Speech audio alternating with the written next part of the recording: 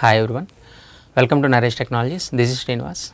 So in this session we are going to discuss one interview question, that is, what is final modifier in Java?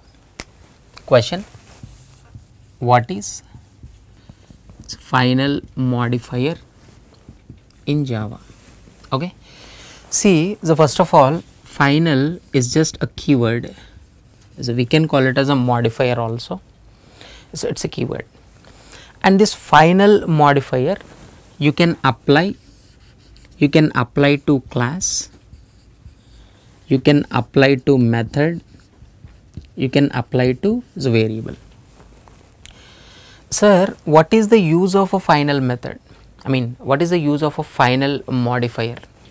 So final method, final class, final variable, anything. So first of all, so what it will do means it will restrict updation permissions. Generally, if class is there, class means what is an object, right? So you can update the class na by extending it. Method means what? How can you update a method functionality? By overriding it. And how can we update a variable value? By modifying it. Generally, so variables you can modify.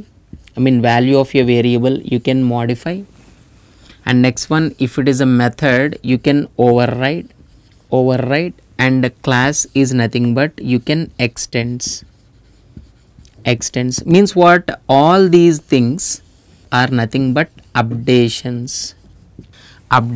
But what final is do means, if class is a final, you cannot extend, it is not allowed to extend.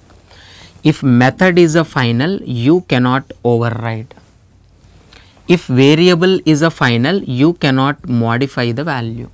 It's a fixed.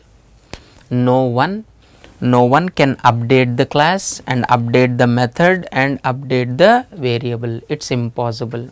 So that is what we called final modifier in Java. Simply, a final modifier restricts updation permissions of an object. You cannot update a final object in any way, either by using a class or by using a method or by using a variable. In any way you can't update. Okay. So hope you understood well. For more videos, please subscribe to Naresh IT channel. Thank you all.